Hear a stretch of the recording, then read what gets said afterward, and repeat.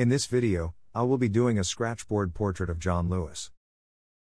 Before starting the Scratchboard rendering, I did a detailed pencil sketch of Lewis.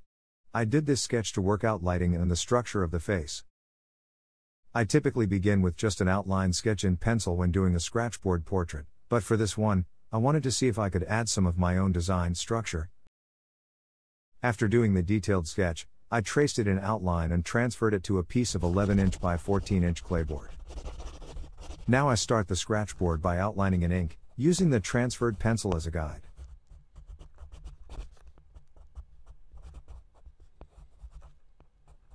Then I fill in all the areas that will end up being darker than 50% gray with solid black India ink.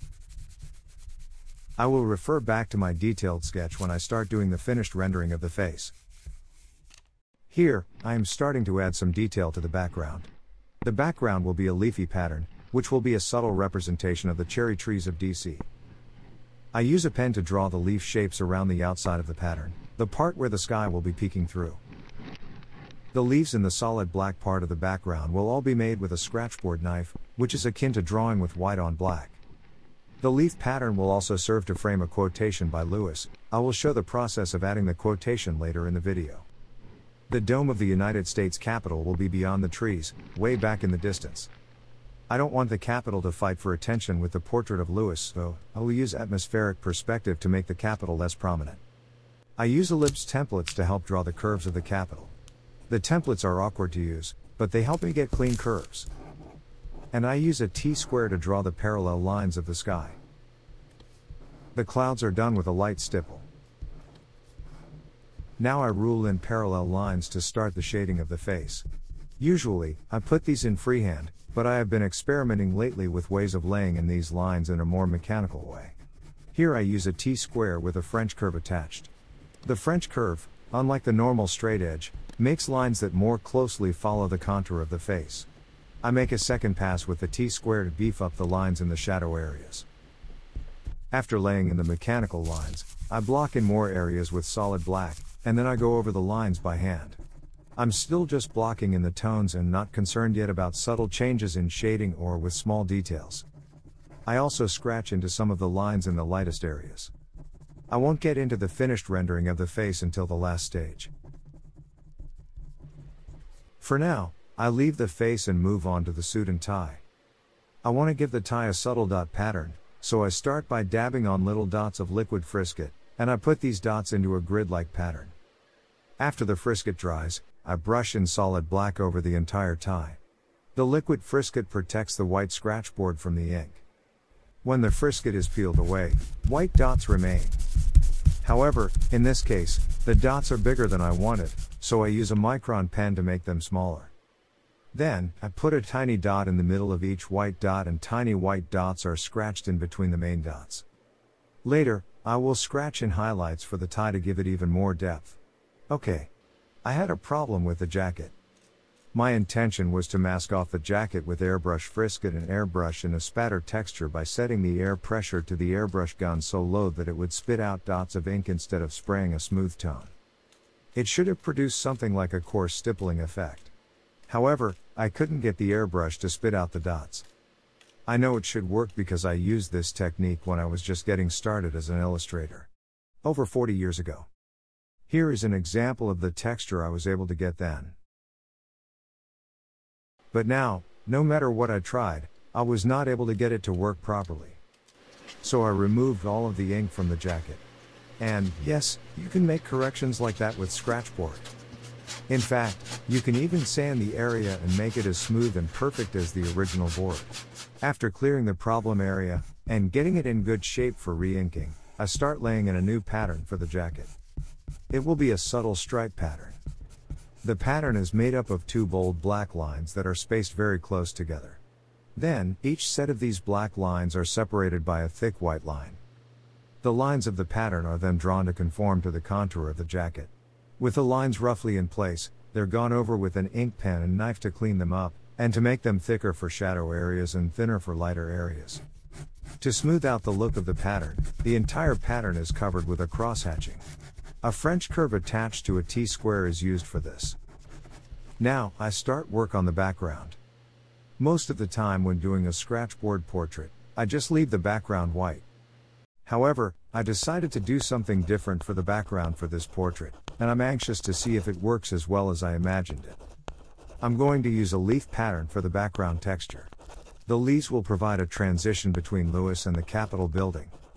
However, it's not necessary for the pattern to represent actual trees.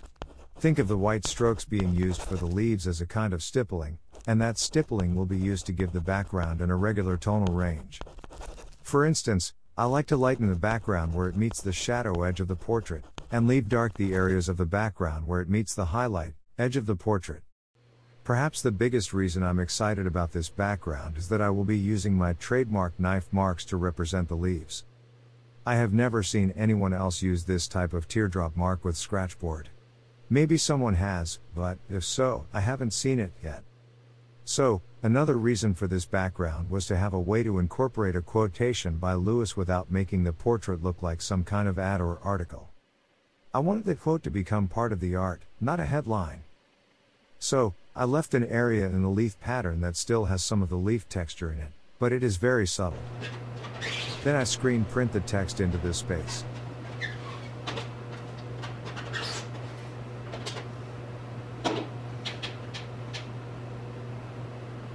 The printing didn't work the way I had envisioned it, so I ended up drawing all the text by hand with the knife. It turned out to be a better solution because it gave the type a hand-drawn look, which helped make the text feel like part of the piece. I also redrew the leaves around the text to make everything work together. At this stage, everything in the drawing is basically finished, except for the face. But even as I work on finishing the face, I will continue to think about the background. Is there enough contrast between the face and background? Is the text readable?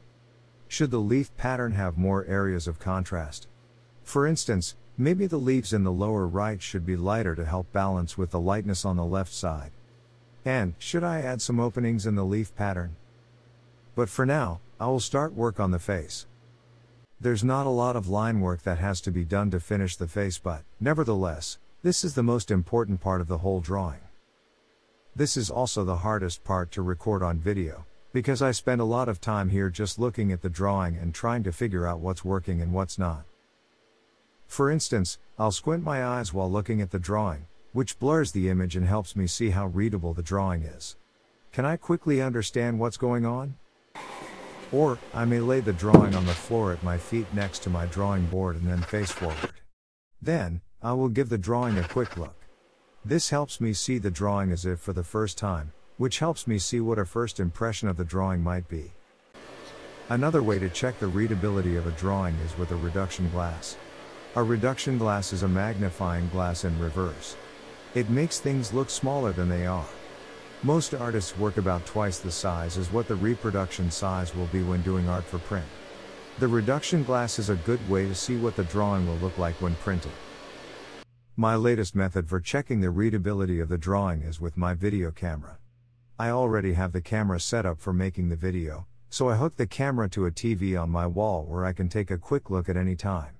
I have the camera pointed at the drawing and out of focus, which blurs the image, and the TV is a few feet away. Seems to be an excellent way for checking the drawing. I move ahead now with the final touches on the portrait. One thing I've decided to do is to play with the lighting on the face. I want the face to be in light on one side and in shadow on the other half. Almost like the portrait is split in half between the lightness and the darkness. This will symbolize his life's mission of fighting against injustices. John saw things as being either right or wrong, black or white, and when he saw things that were wrong, he stood up to correct them. Then, on the background, I make some openings in the mass of leaves to help it look like they are groups of trees that are between the portrait and the Capitol. I want the leaves to represent a living, growing thing, and not just a pattern. That's pretty much it. I think I've done everything I can to represent the personality of Congressman Lewis. Here's the finished piece. John Lewis describes, "Good trouble." It's very simple to me. When you see something that is not right, not fair, not just, you have an obligation to say something, to do something. We cannot afford to be silent.